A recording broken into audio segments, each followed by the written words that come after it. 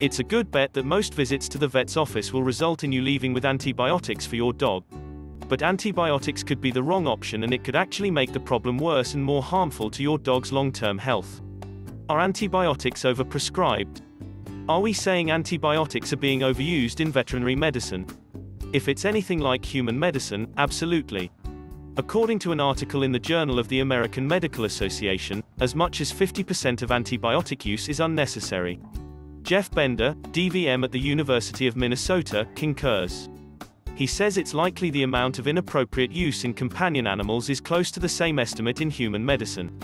And antibiotic overuse doesn't just mean wasting money. There are very real problems associated with antibiotic use. Problems that every pet owner should know about. Hi, this is Russell from Happy Lovely Dogs. In this video I want to talk about 3 things dog owners should know about antibiotics for dogs. Here are 3 reasons to reconsider using antibiotics. First, antibiotics are creating superbugs.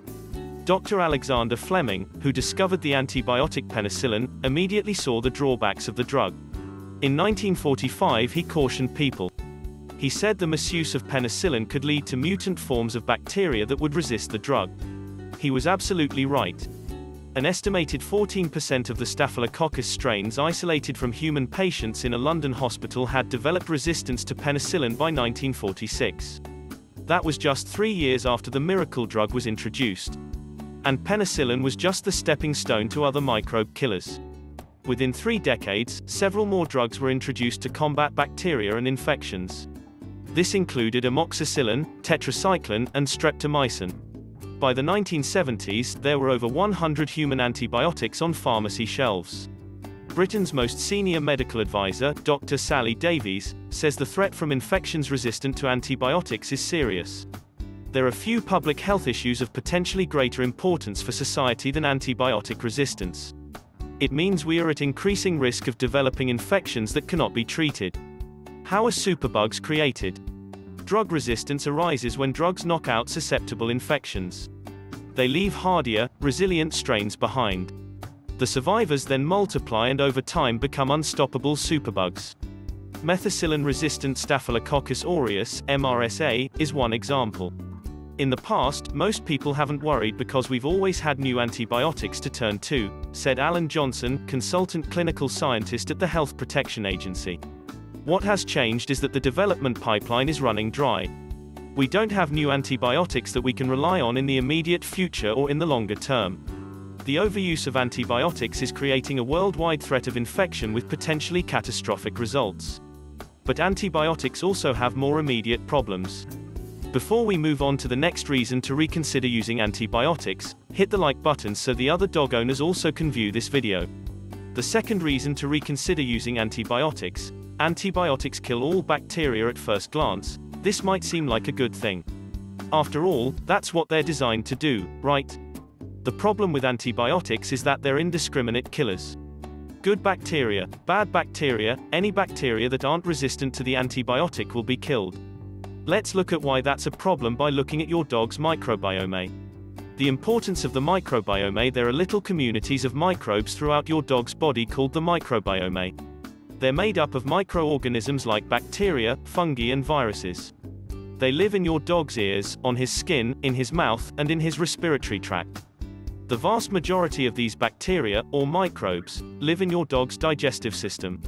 The microbiome is so important to your dog's health that it's called the forgotten organ.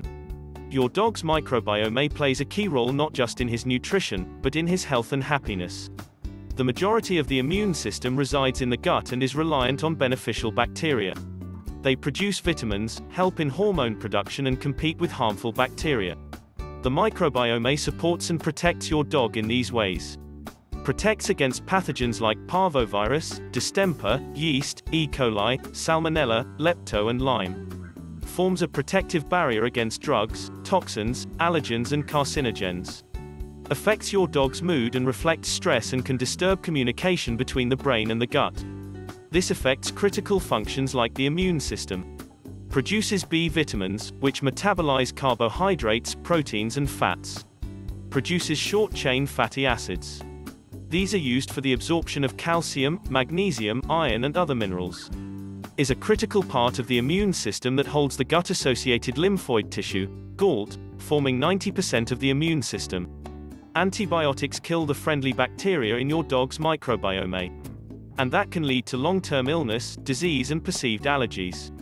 Pro tip: probiotics can help restore your dog's microbiome if you've already used antibiotics. But you can't use just any probiotic. The best options are Saccharomyces boulardii and soil-based probiotics like Bacillus subtilis and Bacillus coagulans. The second reason to reconsider using antibiotics: antibiotics cause nutrient deficiencies. Your dog's microbiome has another important role, and that's helping with digestion. That's because beneficial bacteria in the microbiome help your dog produce enzymes for digestion. And that helps him better digest the nutrients in his food. It also leads to the production of B vitamins, including B12. In fact, the gut is the only place where B12 is manufactured. Once your dog's food gets digested, nutrients move through the intestinal wall into your dog's bloodstream. This provides energy support to cells throughout his body. Antibiotics will deplete vitamins B1, B2, B6, B12C, E, K, inositol and magnesium. This can lead to a list of health problems including anemia, diarrhea, behavioral changes, wound healing, poor immune health, oxidative stress, nerve degeneration, yeast, irritable bowel syndrome, leaky gut and allergies. If your dog is vitamin deficient, it could show up as skin issues, lethargy, sickness and disease. Problems get worse when additional doses of antibiotics are given to treat problems caused by the initial dose. If you feed your dog a processed diet enriched with synthetic vitamins and minerals, you could have even more issues. That's because these nutrients aren't as bioavailable as the real thing. And why it's critical to protect your dog's vitamin stores. Pro tip: you can give your dog an extra boost of vitamins and minerals with whole foods or food-sourced supplements. Want to use antibiotics? Consider this. Trying to repair the gut biome after the fact might not be possible. Martin Blazer of New York University's Langone Medical Center argues that antibiotics' impact on gut bacteria is permanent. Early evidence from my lab and others hints that, sometimes, our friendly flora never fully recover. These long-term changes to the beneficial bacteria within people's bodies may even increase our susceptibility to infections and disease. Overuse of antibiotics could be fueling the dramatic increase in conditions such as obesity, type 1 diabetes, inflammatory bowel disease, allergies and asthma, which have more than doubled in many populations. Researchers are investigating antibiotics to understand their long-term impact. This includes the intestinal flora and creating antibiotic-resistant superbugs. Maybe it's a good time to consider natural antibacterial solutions that are kinder to the beneficial bacteria. And to your dog.